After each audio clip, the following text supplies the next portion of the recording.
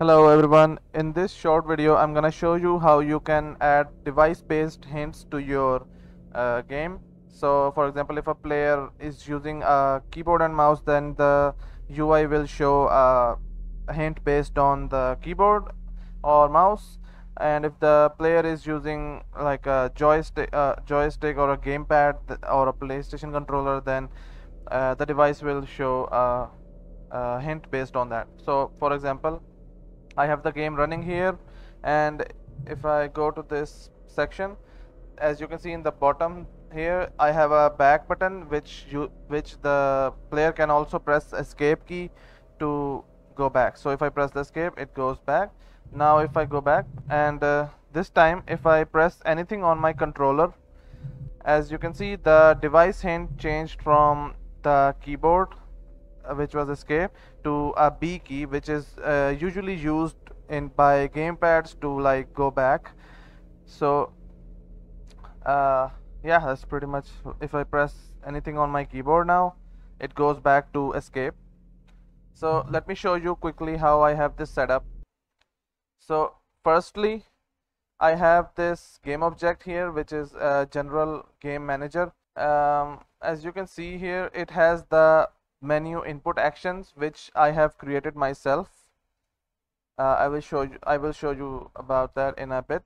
And I have a script here which is current active device manager. So if I open this, let me open this script first. So if I open this script now, as you can see, it is a quite small script.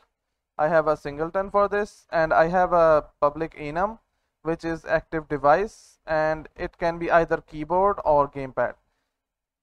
You will have to like be careful with the naming of these variables.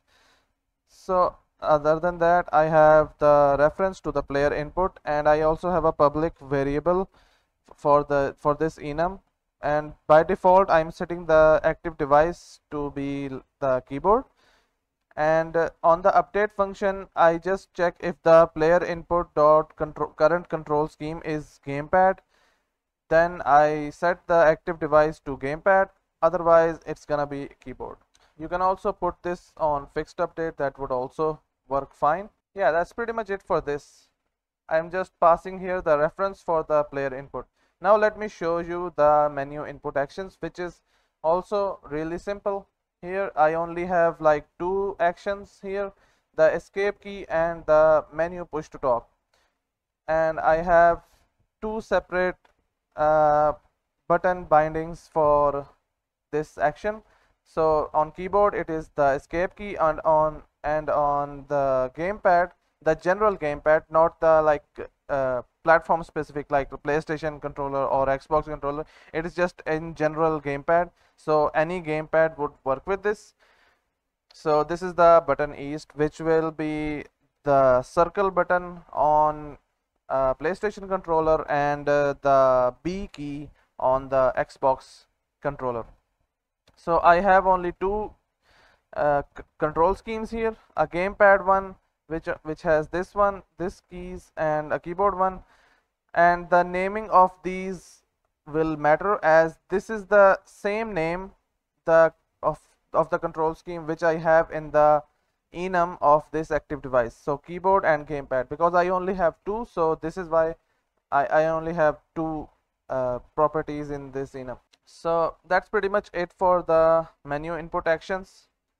And this is the player input component here on the current active device manager, and I have the menu input actions, this one, in the actions. So that's pretty much it for this.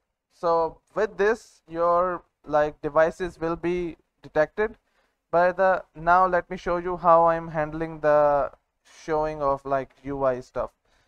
So let me collapse this, and I have this UI component here, which is the control button. So I have a control image here, which is just a normal image, and a text which will be the hint for the button.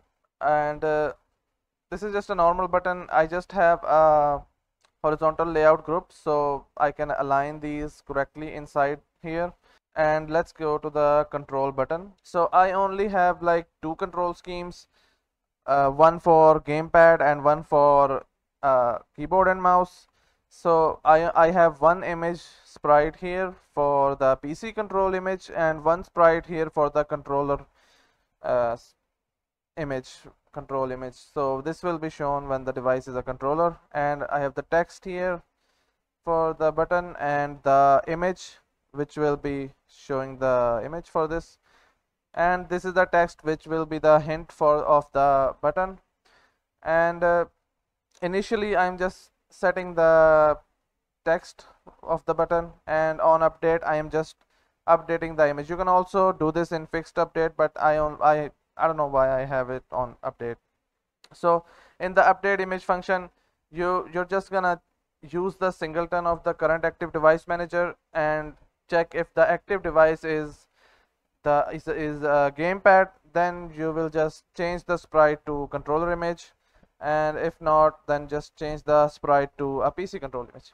And that's pretty much it. It was quite difficult to find on the internet. I searched a lot to find this, then I just came up with this solution for the time being. If you're looking for this, I hope this helped. If this helped you, you can leave a like in this video and on this video, and subscribe to the channel.